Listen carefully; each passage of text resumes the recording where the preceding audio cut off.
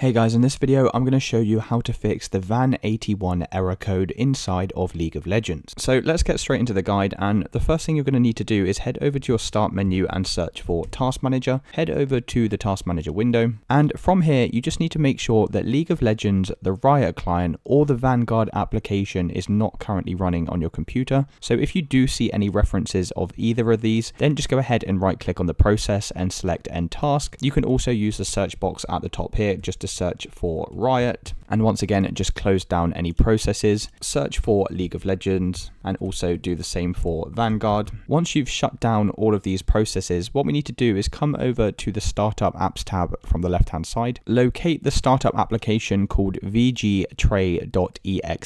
As you can see here by the status column, I already have this enabled.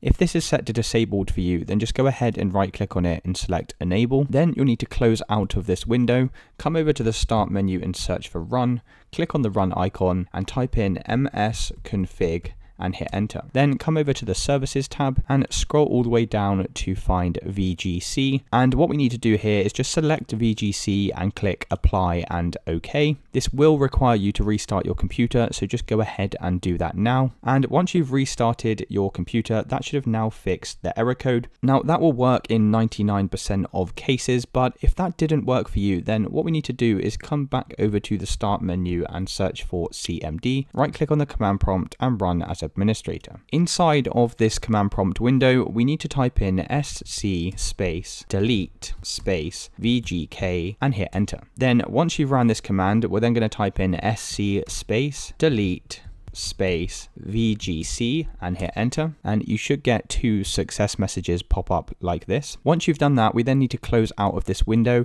and once again you'll need to restart your computer. Once your computer has restarted, we can then head over to our file explorer, come inside of your C drive, come down to program files and scroll all the way down to the bottom, and you should have a folder in here called Riot Vanguard. We just need to right click on this and select the trash icon. This will go ahead and delete it. If you get an error message saying that it can't be deleted, then you'll just need to make sure that Vanguard is currently shut down on your computer. And once you've done that, we can then close out of this window and head over to the Riot client, log into your Riot account, and once you're inside of the Riot games, you'll see all of your games listed here. So if I come down to League of Legends, rather than seeing the play button in here, we now have this update button.